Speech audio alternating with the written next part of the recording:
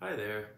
Welcome to my channel, NA Occasion, where we talk about all things non-alcoholic. My name is Rob, and in this episode, we're going to look at the Samuel Adams Just the Haze.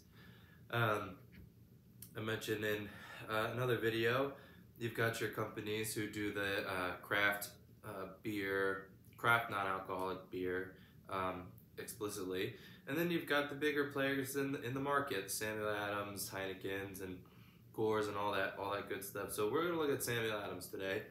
Just the Haze. It's a juicy IPA. I have had it before. It's really good. Let's look at the calorie count here. We've got 98 calories. So again,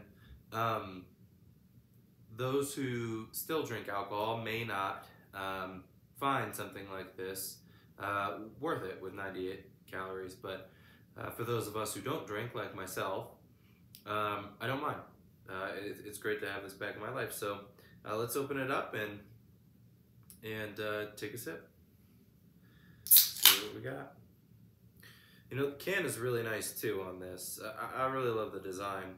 I really like cans that don't scream, "Hey, I'm a non-alcoholic. Look at me." They don't draw attention. Doesn't have to be a conversation. This is really nice. Well, let's take a look at here. Oh, that's got some nice aroma coming off it already. Got the color here. Good color, very hazy, citrusy, just as you would expect. Nice head of foam. It's lasting, so that's nice. It's got a nice thickness to it, and that just smells good. I mean, that smells really good.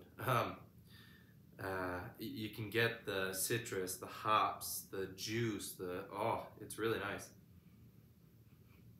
Let's take a sip.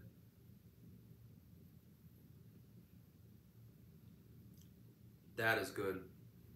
These guys really did it. They did it well. That is juicy. There's no bitterness. I mean, none. It tastes like the real thing. If you gave me this in a cup and said, "Hey, here's a hazy or a juicy IPA," well, no, it didn't have alcohol in it. It's really enjoyable. Again, it's juicy. It's very, it's a very juicy beer, which is great. It's got some hops. It's got the citrus. This is really well done.